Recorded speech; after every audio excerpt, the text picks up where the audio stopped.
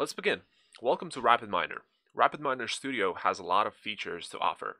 In the next few minutes, you will learn how you can use RapidMiner Studio to perform basic data science techniques, such as accessing data, transforming data, and building statistical models. We will use data describing the Titanic passengers. Also the explanation. Each tutorial is broken down into several steps to teach you the basics of RapidMiner Studio. Each step lists specific action to perform, plus an explanation of why those actions matter. Notice the dotted line preview in the process panel. This shows you the process you will be building in that. We're on step 2, since we finished the introduction, and we can get started. Find the repository panel on the left of your screen. It's right here. Open the folder Samples and then Data. Samples, then Data. Then drag the Titanic training, which we find here, into our process. Connect the output port out, right here, to the results, right here. Make the connection by dragging a line. Did that. Click the Run on top and go. Now this is the results section that I was mentioning, and as you can see, we have data, statistics, visualization, annotations. Now let's see if we have any questions.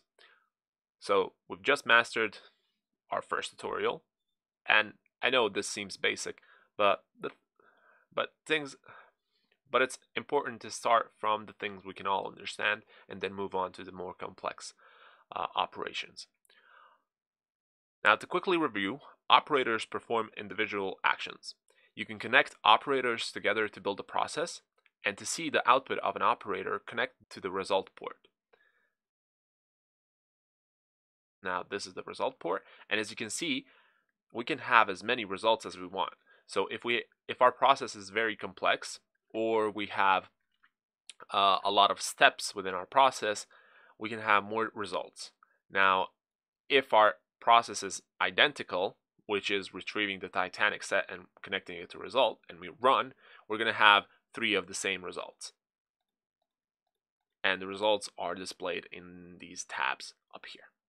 Next thing that we need to know, running the process performs all operators and automatically shows the results, which we understood by pressing this button to run or pressing F11 on our keyboard, which does the same thing. Okay, we're done with the first tutorial. It was very simple. Let's delete the nodes that we don't need, and then let's save the process.